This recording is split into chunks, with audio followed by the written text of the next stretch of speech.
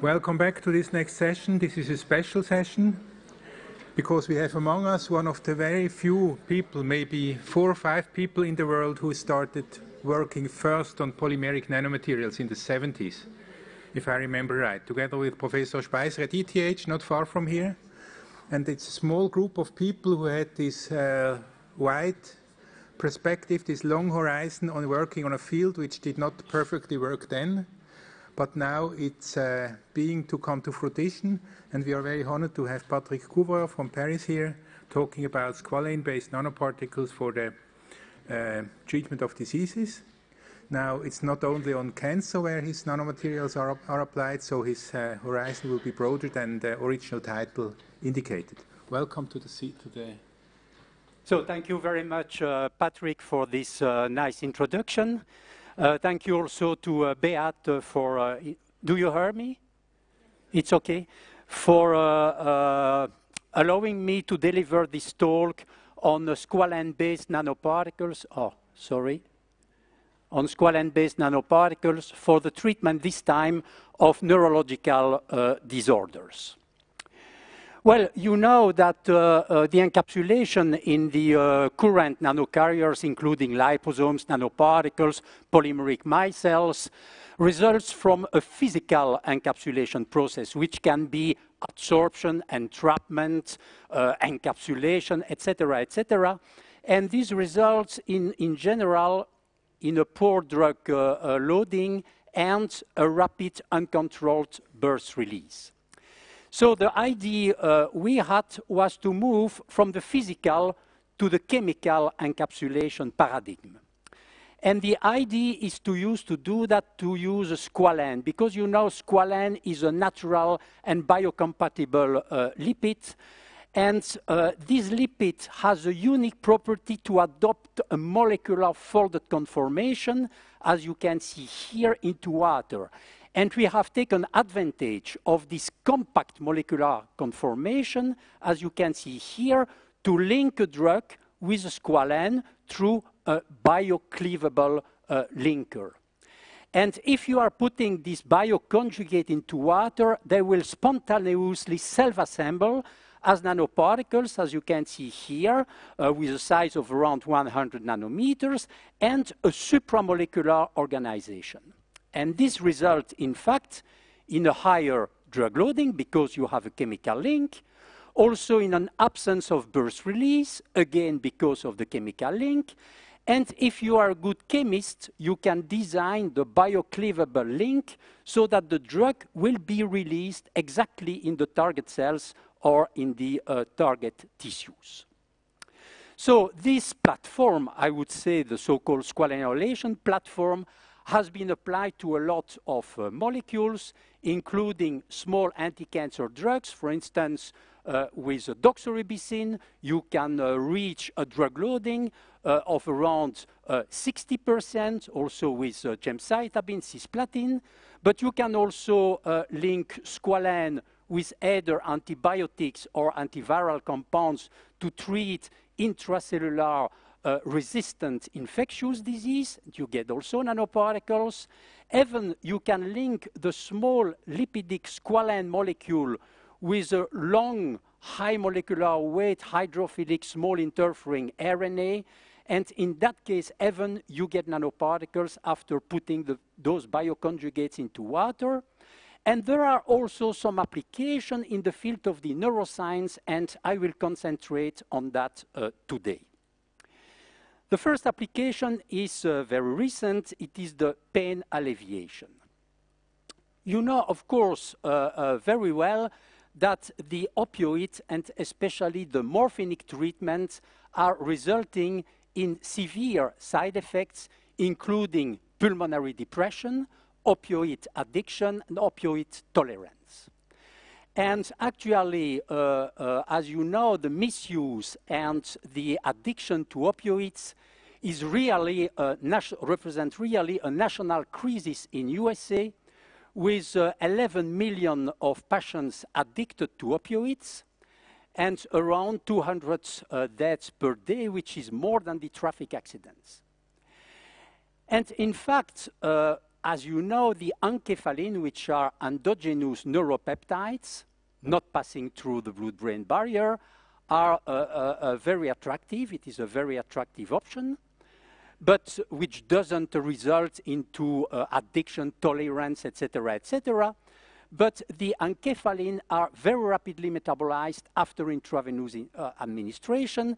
The half-life is only a few minutes. So the idea was to link squalane with le enkephalin, as you can see here, and to make the synthesis of a small library of le enkephalin squalane bioconjugate. And you can perform the conjugation either at the C-terminal moiety or at the N-terminal amine of the peptides, using either a deoxycarbonyl linker, a diglycolic linker, or an amide linker, and so you can control the speed of the release of the peptides. If you are putting those bioconjugates, le enkephalin bioconjugates, into water, you can see that you will get immediately spherical nanoparticles with a size in between 70 or 120 nanometers, depending on the bioconjugate and the link. And you can see that it is possible to design either positively charged nanoparticles if the linkage is performed at the C-terminal link of the peptides, or negatively charged nanoparticles if the linkage is realized at the N-terminal amine. And the drug loading, as you can see here, is very high, in between 50 and 60%. Now, what is interesting, if you are incubating those le enkephalin squalane nanoparticles in a cell culture medium containing only 10% serum, you can see that you will have a progressive activation of the prodrug, disappearance of the prodrug, and the release, as you can see here, of the peptide, which will be slowly degraded because you are in a steric medium, except for the amide function, for which, in those in vitro conditions, you can see that the prodrug is quite stable. Then we tested those nanoparticles for the pharmacological activity on the inflammatory pain. And the model is that first you have to inject carrageenan, as you can see here, in the right paw. And after 3 hours, you can see that you have an inflamed paw associated with an inflammatory pain. And after that, you can start with a treatment, either with a le enkephalin squalane nanoparticles or the le enkephalin free, or the some antagonists that we have used.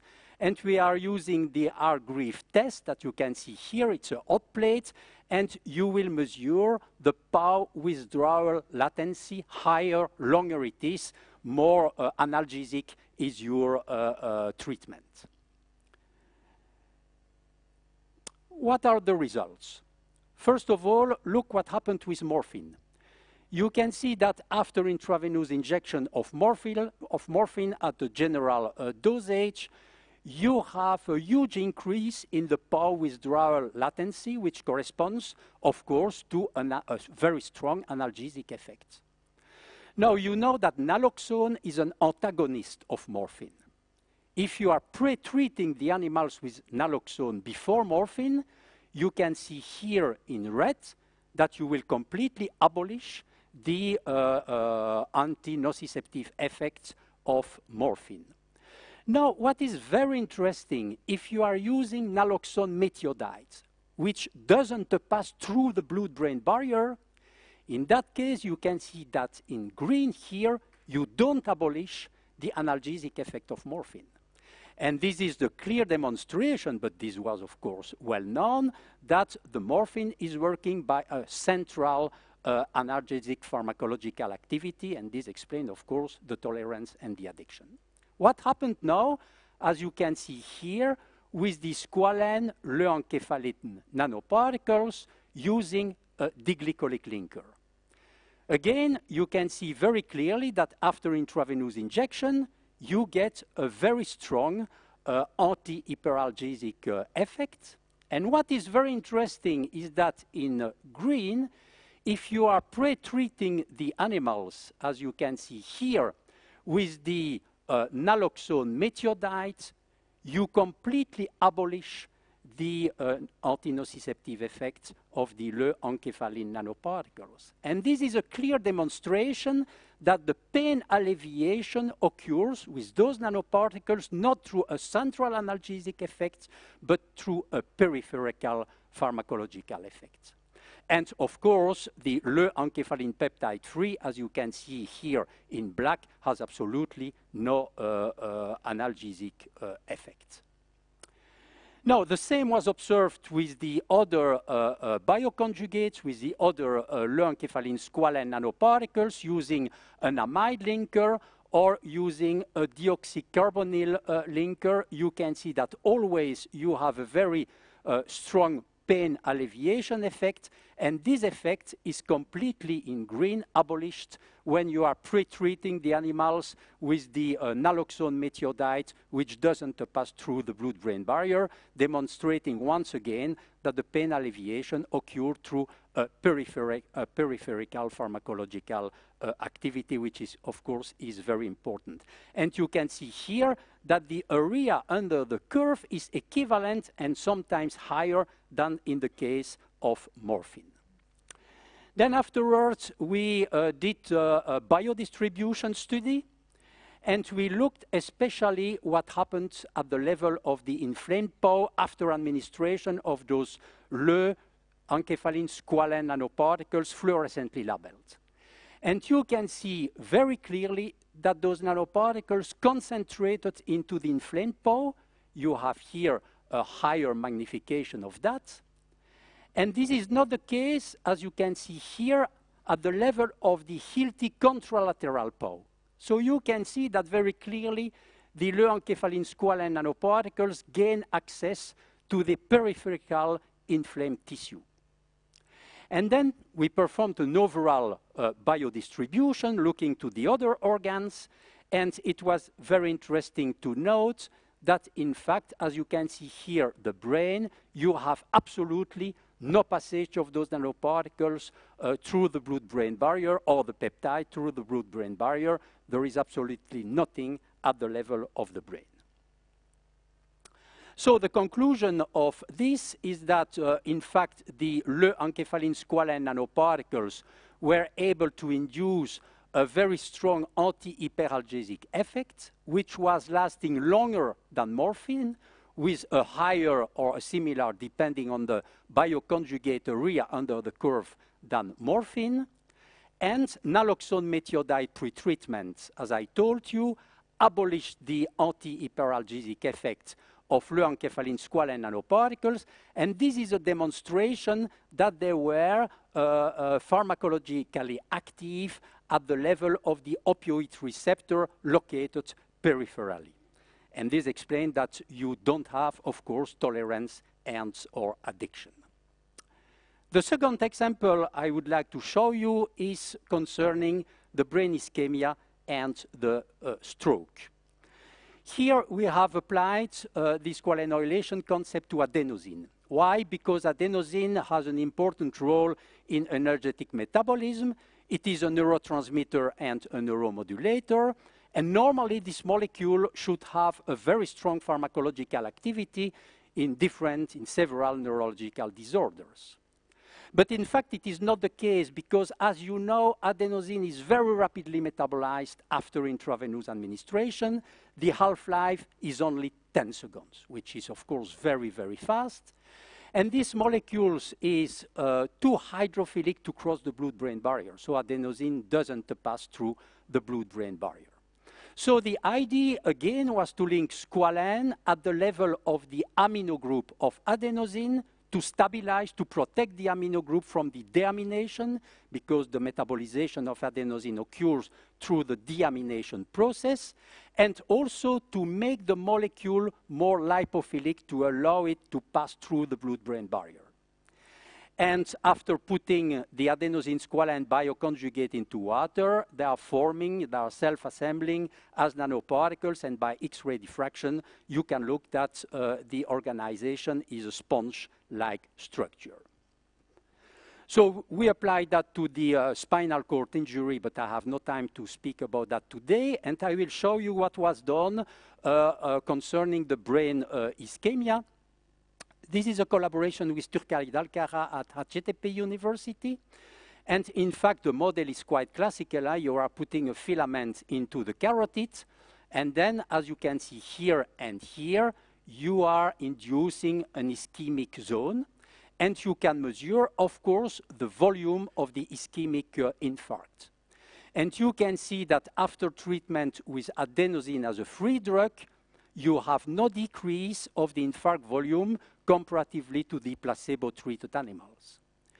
What is very interesting, after administration of the adenosine squalene nanoparticles at a dose of 7.5 milligram per kilo body weight or 15 milligram per kilo body weight pre-ischemia or 15 milligram per kilo body weight post-ischemia during the reperfusion, or after, as you can see here, 24 hours permanent occlusion, you can see that each time here you have a very strong decrease of the ischemic area. And this was translated in an amelioration, improvement of the neurologic deficit score, as you can see here very clearly. So our hypothesis was that, in fact, because the drug was more lipophilic due to the squalene, we passed through the blood-brain barrier, and we protected adenosine from the metabolization. But one reviewer of the paper told us, okay, please demonstrate that your nanoparticles are passing through the blood-brain barrier. And to do that, in fact, we labeled the nanoparticles with tritium at the adenosine part of the bioconjugate and carbon-14 at the squalene part. So it's a double labeling. And then we injected those nanoparticles intravenously. We did a whole biodistribution study, and we concentrate, of course, at the level of the brain. And you can see very clearly that, very amazingly, there was absolutely no carbon-14 able to pass through the blood-brain barrier. In red here, a little bit tritium, but after analysis by radio HPLC, we observed that there was absolutely no adenosine into the brain. So the conclusion was that, unexpectedly, neither the nanoparticles nor the adenosine squalene as single molecules, nor the adenosine released from the nanoparticles were found into the brain parenchyma. So how to explain that? We did a PK pharmacokinetic study, and you can see here that we observed that after intravenous administration of the adenosine squalene nanoparticles, we had long circulating properties.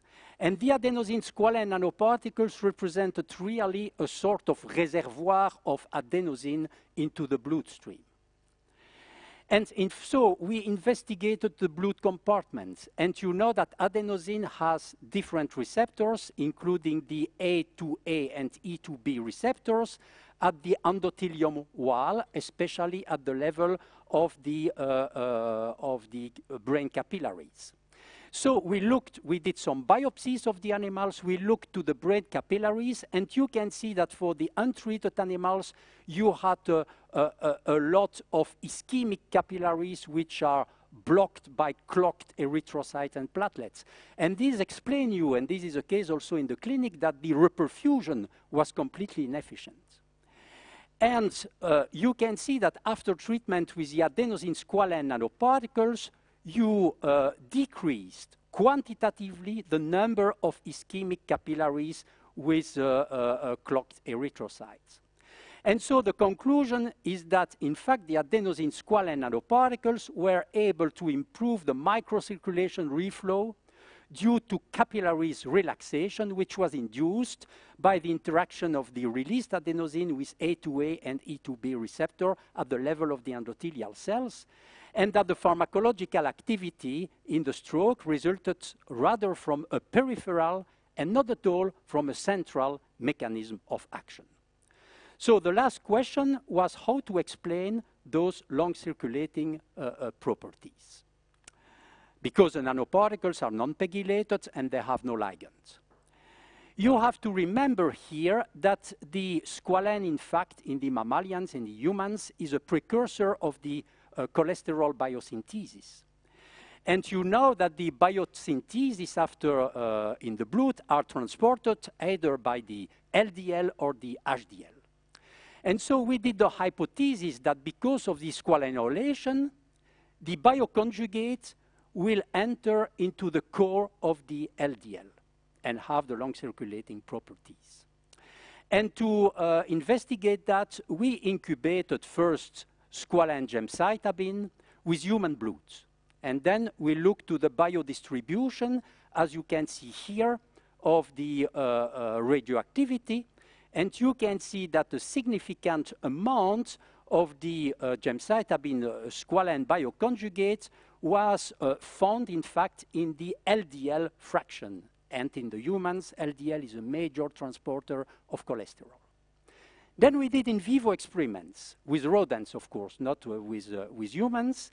And you have to know that in rodents, the transporter of the cholesterol is not LDL, but HDL, because the level of LDL into the rodents is very, very low. And we investigated that after intravenous administration for squalene adenosine. I come back to that, squalene gemcitabine, and other squalenoylated prodrugs, and you have the results here. You can see that, in fact, we look to the biodistribution in between VLDL, LDL, HDL, and the non-lipoprotein fraction. And you can see very clearly in orange that the adenosine squalene concentrated into the HDL.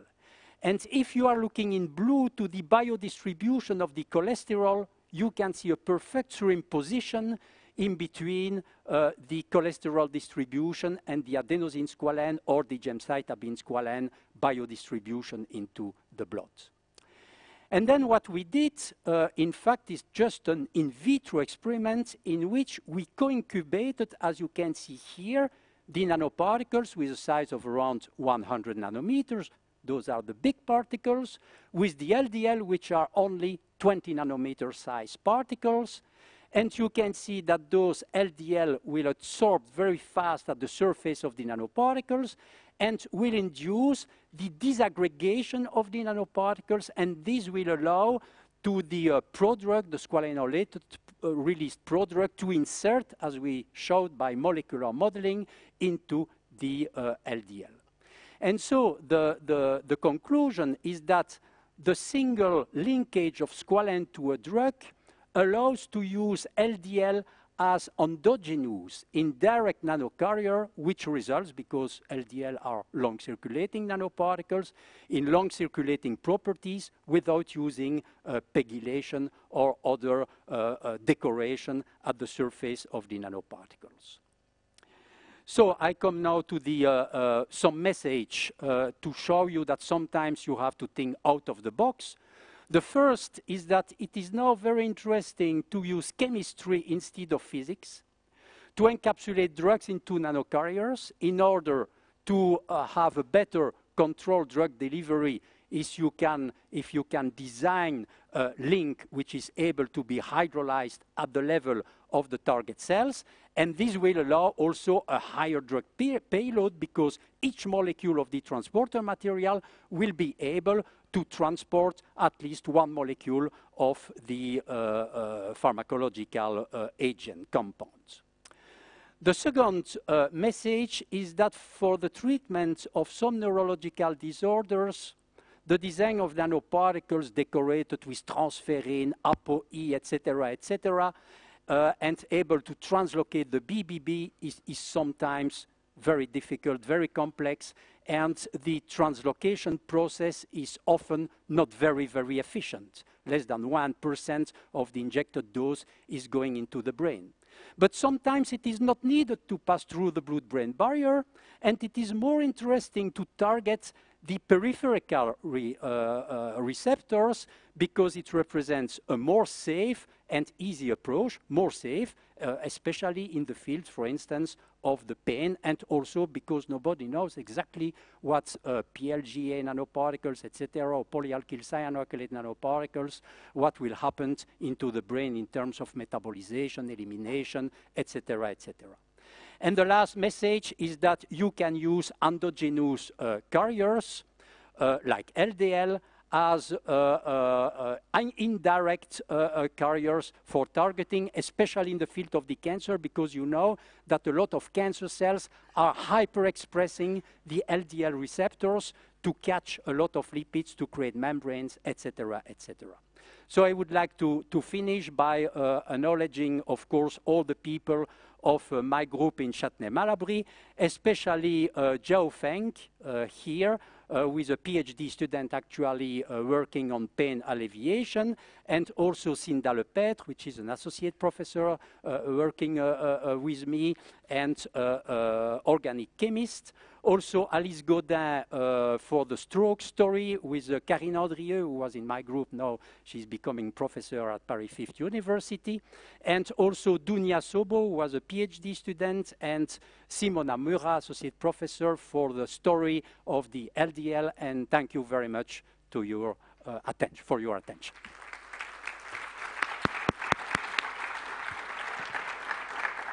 Thank you very much. Something we could learn from you at the first place, myself and the young researchers here, is to finish your talks on the second, what you did. So that's, you are a great big exception to the rule. But now let's go to the more serious question. Time, eh? Yeah. Not the French time. Let's go to the question. Yes, up there. Thank you very much. I wondered how critical is the linker chemistry in your platform? Yes. How critical is the linker chemistry in your? I saw in one case you have the linker is an amide bond. Yeah. That to me that's pretty stable. And I wondered, is this something that you normally optimize, or you just do this based on the molecular structure of the drug? So normally, you know, the link is, of course, very important because this will allow the release of the drug depending on the biological environment. So this is true that with the amide bond in vitro, but only with 10% serum, we had no release of the peptide. But you have seen that in vivo, we had the pharmacological activity. So it is possible that at the level of the inflammatory process, of course, you have a completely different environment, probably with much more enzymes, with higher enzymatic activity, and that, well, in those conditions, the peptide is released. But in the field of the cancer, we tested different link, ester, amide, etc., and sometimes it's not working, of course, if the drug is not released. And we had a very clear experience with paclitaxel that we linked to squalene by an ester bond. We had very nice nanoparticles, but without any anti-cancer activity. And this was due, in fact, this was due to the fact that really those nanoparticles were very, very hydrophobic because of the paclitaxel and because of the squalene. And the enzymes are unable to penetrate and to make the hydrolysis of the ester bond. So the management of the link is, of course, very important. Now we have a question from Pascal Messer from the Swiss Tropical Institute. Thanks. I have a question about IP. Where are you? Okay. Is the idea of squalenoylation protected by patents, or can I just go ahead and add squalene to whatever drug I like? No, it's protected by a lot of patents because we had patents for different drugs, and we just patented a couple of weeks ago the pain. For that reason, I presented those new results. So if we have other ideas, tropical diseases, I would contact you? Yeah, Okay. with pleasure.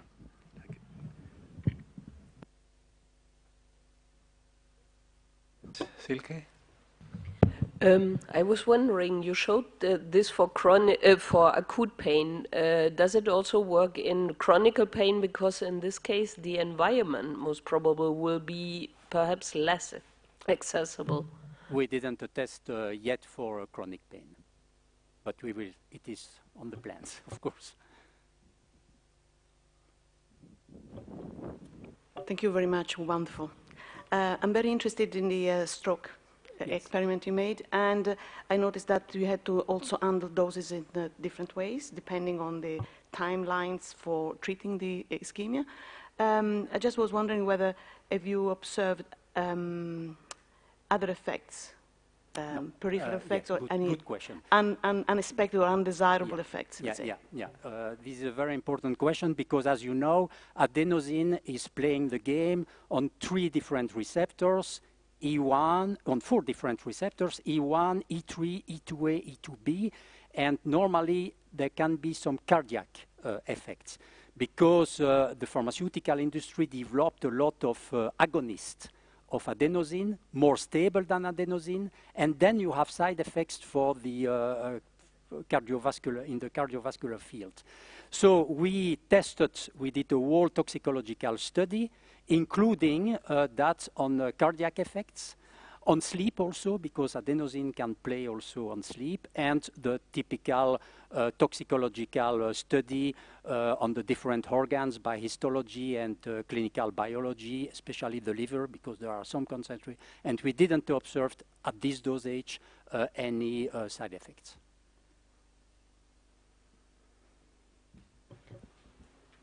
Yes.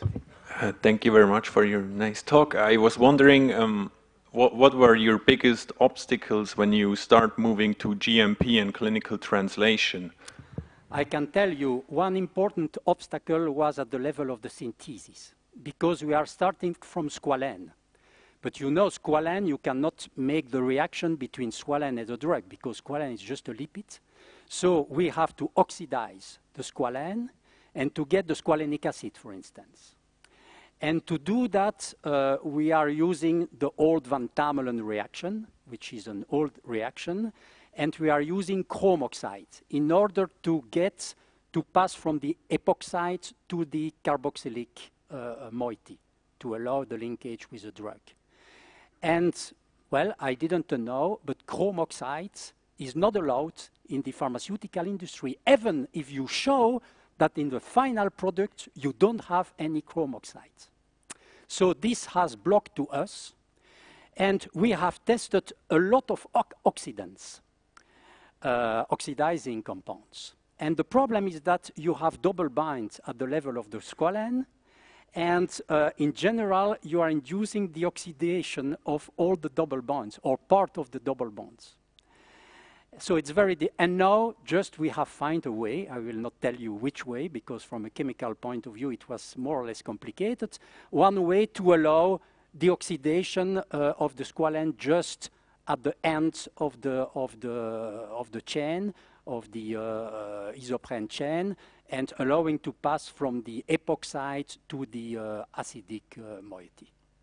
But this was one example of the difficulty. You have completely right, because a lot of people, especially in the chemistry field, are thinking, okay, I am making golden nanoparticles, then I will inject, and okay, I will treat cancer.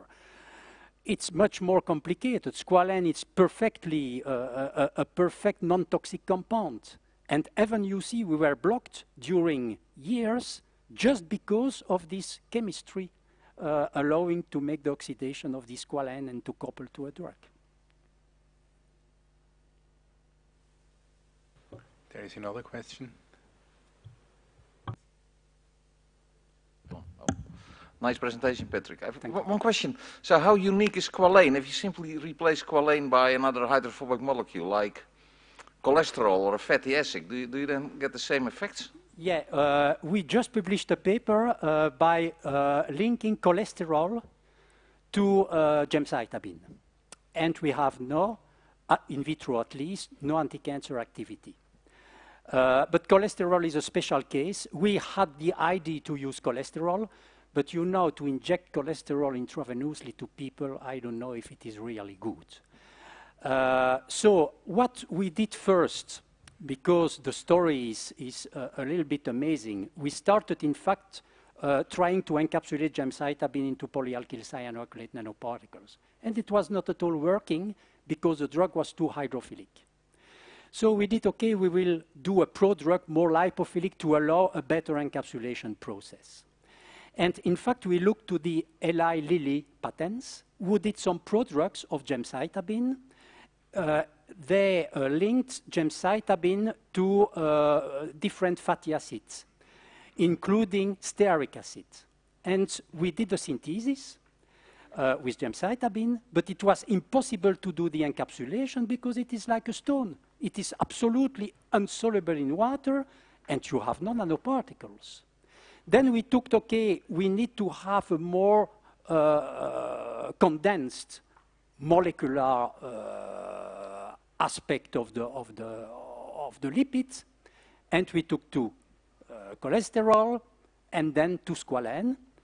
We did the linkage, and we observed by chance, research is sometimes chance, that those bioconjugates were forming nanoparticles and that we didn't need to have polyalkyl cyanoacrylate nanoparticles for the encapsulation process. This is the story. Okay, thank you very much again for this very interesting presentation. Thank you.